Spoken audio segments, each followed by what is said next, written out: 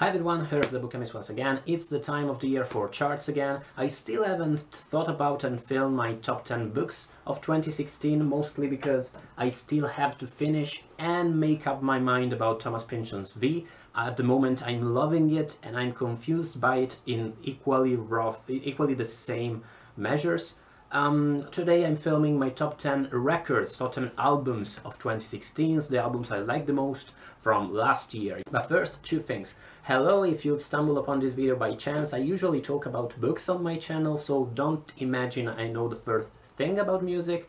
And also know that this chart is not going to feature the big mainstream records of the year, like new records by David Bowie, Leonard Cohen, Metallica, Kanye West, Chance the Rapper, are all records I've listened to, but for whatever reason, I actually like them all, but for whatever reason I haven't listened to them extensively, I haven't formed any strong opinion on them, and I'm not going to talk about them in this video. The bands featured in this video are by no means underground or obscure bands, but still, yeah, you're not going to find David Bowie in here, but I don't think you need me to tell you that David Bowie's Black Star is considered to be a very good record. Take this whole top 10 with a pinch of salt and take it as a way of suggesting you some records I think are pretty good. Number 2, I recently subscribed to Maven, which is an awesome website where creators can upload their YouTube videos and turn them into projects. As a website in general, I think it's a bit wasted on me, but it's a great opportunity for creative people and reviewers and people such as those to actually discuss the stuff they love, they love to talk about, and to create very good discussions. If you check the description box, you'll find a link to check this video on Maven too, and in there you'll be able, by clicking on an icon in the top left corner of the video, you'll be able to tell me which ones among these records I'm going to talk about you actually liked, which were your favorite records of the year. So here we go. Number 10 and number 9 both go to two punk records, which are very different punk records. Number 10 goes to Rosenstock's Worry, which is an excellent punk record that feels almost like alive in the way it is recorded and features that kind of direct anxiousness and angst and rage at the way things are going. It's a very personal record, but it's also a fuck you record to all the people who need to go fuck themselves, and lots of people need to go fuck themselves in 2016. Number 9 goes to Touché Amoré. I have no idea how to pronounce the name of this band. The album is Stage 4, which is a post-hardcore kind of record. It reminded me a lot about an awesome record, which is Comadre's self-titled record from, I think, 2013. Check that one out too. Stage 4 features that kind of ordered, in-your-face rage and attitude, but also has more introverted tracks. It's the kind of record that makes you love post-hardcore for its capacity to be both terribly energetic and terribly personal. Number 8 goes to Holy Ghost by Modern Baseball, which is a record I listened to after reading a review and thinking I wouldn't like it, but actually I like it a lot. I expected kind of a very self-absorbed and angsty record, and this is in a way, but it's also extremely catchy, and it's filled with very short, very catchy songs. It's a short record in general, and it's a great experience. As an emo record, it is kind of emo and angsty, but as I said, it doesn't reach that point in which it becomes annoying. I think I actually liked it more than Tins of Denial by Car Seat Headrest, which is in a way the more mature, more well-formed version of this same record, and which of course lots of people adored and put in their top 10s and top 50s and shit. But as this chart is going to reveal you, I'm not a very mature music listener. Number 7 is PJ Harvey with Op6 Demolition Project, not Process. A great record which was probably a bit overshadowed by its predecessor. I was hoping it was going to be as good and like sonically close to Let England Shake, which is one of the best records of the decade if you ask me and if you ask lots of people. And in a way it is very close in its sound to that record, and it is as catchy, but only in a certain tracks. Like the opener of Op6 Demolition Project is astoundingly catchy and melodic and wonderful. Some other tracks are a bit more daring. I think in general it took more shit than it deserved, because I think it's a great record.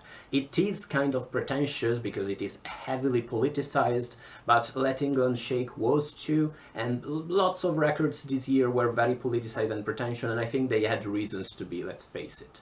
Number 6 is another women singer, which is Kero Bonito with Bonito Generation, completely different kind of record, very short, very energetic, kind of electro, kind of J-pop sort of record, about college life today and about how college prepares you to nothing and, you know, just makes you over-prepared for the world in the wrong way. It's a super cute, super dancey record that is a shot of adrenaline when you need a little bit of happiness. It has, as I said, a bitter side, but it never overshadows the happiness of the whole atmosphere. It's very bouncy as an electronic record. It's a safe bet if you're looking for some musical happiness. Number 5 is DIIV's sophomore record, Is Are, whatever that means. I was, since the beginning of their career, a huge DIIV fan. I saw them live when they had just released Ocean, which is still one of my favorite dream pop records, one of my favorite records in general from this decade at least. Is Are is the overblown version of Ocean. Ocean was quite short, I think it was 40 minutes. This record goes on and on and on. Lots of people disliked it because they found the lyrics too personal, but I felt like in a record such as these, in a dream pop record such as these, the lyrics kinda slid to the background of the experience, because it was more, again, as in Ocean, a kind of dreamy experience, and I loved it more because of its atmosphere than because of its content. I do believe it is not nearly as consistently good as Ocean, and if at first I loved it a lot, I later turned a little bit disappointed by the quality, general quality of the thing, but I still think it's kind of a great dream pop record. I got a text. Do listen to it if you like the genre, and if you, of course, if you liked their first record. Number 4 is The Ninth Hour by Sonata Arctica, Finnish melodic power metal. Sonata Arctica are actually one of my favorite bands of all times. They are kind of the band of my life because they were the first band I got in love with when I was kind of 14, and I know their discography by heart. I love them to bits. Ninth Hour is a more cohesive experience, a more uniform record, and a much darker record than Sonata's previous 2 efforts, and even the sillier and funnier tracks in here, and Sonata always put at least 1 or 2 silly tracks in the record, even those ones, like Fairy Tale for instance, are actually kind of depressing once you start listening to the lyrics, and this is yet another album which is heavily politicized, and some people will find that pretentious and off-putting. Sonatas, especially in their in these last few years, they are not the subtlest of bands, both sonically and lyrically, but at the same time I don't think their environmentally conscious message hinders the music too much. The one flaw in this record I find is that there's a song in here called Wet Pearl Black Oceans Part 2, and I don't think it stands up to Part 1 at all. Wet Pearl Black Ocean is one of my favorite songs ever. When I was an adolescent, it actually ignited a weird phallic obsession with lighthouses in me. What can you do? Number 3 is Nonagon Infinity by King Gizzard and the Lizard Wizard. That's a tongue twister, which is a band I found out, I discovered this year. I listened to their whole discography, and I still think Nonagon Infinity, their last record, might be their best. The quirkiness of the thing is that it is a perfectly circular record. You could listen to it in a loop eternally, like the very last note is naturally followed by the very first note of the record, and its greatest strength, in my opinion, it's kind of psychedelic rock, but it has a very hard-hitting edge. The very good thing about it is that it works perfectly both as an atmospheric record when you need some background music, and as a straight-up rock record when you need to get amped up for something. Michael Chabon's latest novel just came out. Bah!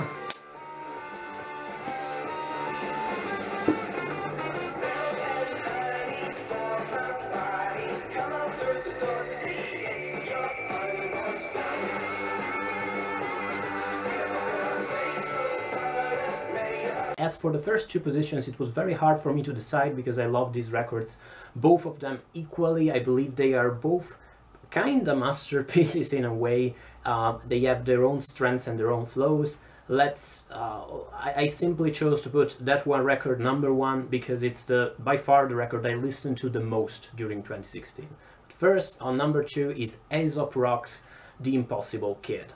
By far my favorite rap record I listened to this year. The Impossible Kid is a very nocturnal record, and it is a very cohesive and uniform experience. It feels like a journey you are taking together with Aesop Rocks, and both lyrically with its references to maps and with some recurring themes, and sonically through its beats, which, as I said, are kind of nocturnal, kind of dark, but never to the point in which they become too dark. They are always enjoyable, always amazing.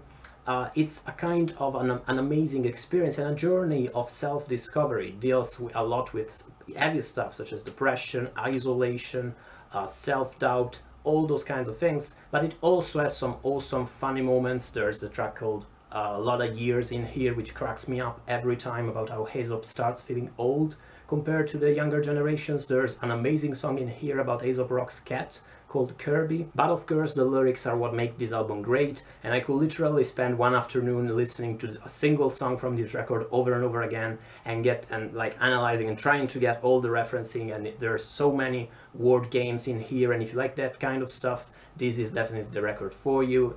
Aesop Rock is an amazing wordsmith. I recently discovered this stuff, and his only other album I know is Skeleton, and I can't wait to dig deeper into his discography. Finally, #1, my favorite record from 2016 was Lemon Demon's Spirit Phone, which is weird because in 2015 too I put first Ape Quest by Professor Elemental, which some people, just like Spirit Phone, might consider a comic or like a humorous kind of record, but I don't think these records are humorous records at all. I actually consider them serious examples of the music, even though they are oft amazingly ironic.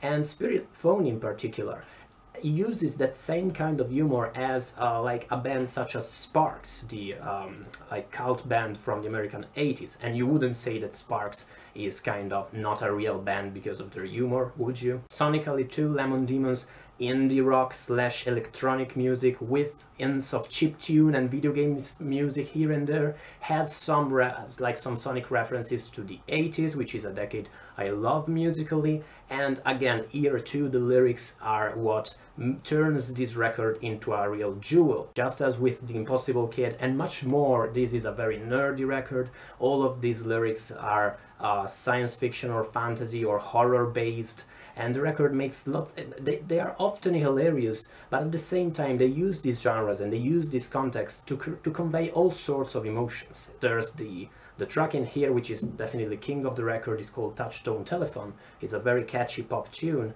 and while it is hilarious and catchy, it also conveys this weird sense of anxiety, which makes it like completely awesome. And there are a few songs in here, most notably When He Died and Spiral of Ants, which despite the lyrics that some people might find absurd, they're actually completely touching and moving. And like When He Died was one of the most moving tracks from 2016 if you ask me, and although it's about basically the death of some kind of weird necromancer in his mansion, you have to listen to this record to understand what I'm talking about. It's a record I would suggest to anybody. It's completely catchy. It's one hell of a ride. The middle of the record gets a little bit sillier than the rest, with tracks such as Sweet Bud or Soft Fuzzy Man, and it's a bit weaker than the rest of the whole album. Overall, still, I would say I loved it to bits. That's it. These were my favorite 10 records from 2016. I know it's a weird chart, it's a bit all over the place, but what can you do? Let me know what your favorite records from last year were. Let me know if I completely missed one or two records you think I should definitely check out. Don't forget to check out this video on Maven too, and to let me know again which were your favorite records from 2016. Thank you so much for watching once again, guys. I will see you in the next one. Have a great 2017. Bye, guys.